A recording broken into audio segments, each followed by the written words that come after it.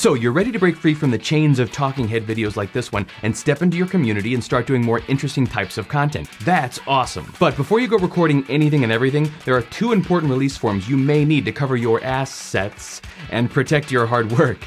Let me quickly explain these 2 important releases for on-site shoots.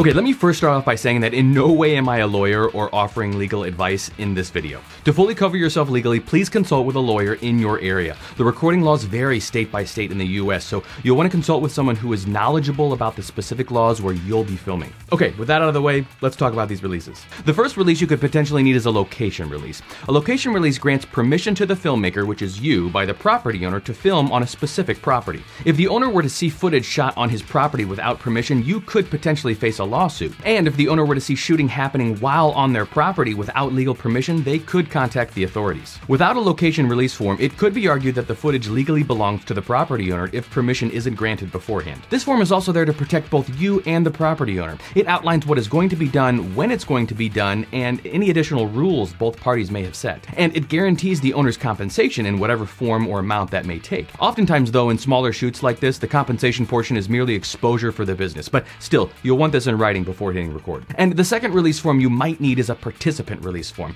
It gives you permission to use someone's likeness in your video. Anyone whose face you intentionally put on camera needs to sign a participant release form. Now, regarding people who unintentionally get in your video, it gets a little trickier. Generally speaking, if you're filming in a public spot where people wouldn't reasonably have the expectation of privacy and you happen to capture a few people in your background, you don't need to get a release form for them. However, if you're on private property, like say in a business and there are patrons of that business in your background, you may need to get them to sign a release. Or at the very least, notify them of the potential to be on camera. In this instance, posting a decent sized sign at the entrance to the business that patrons can't miss, stating that they will be filmed and giving an indication of what the filming is for, might be sufficient. And if you happen to film someone under 18 in any circumstance, you should almost always get a release form from their parent or guardian. This by no means covers all the potential scenarios where you might need to get a release, so make sure you double check with a qualified lawyer if you have any questions. But for the most part, if you're clear about your intentions, careful about who and where you film,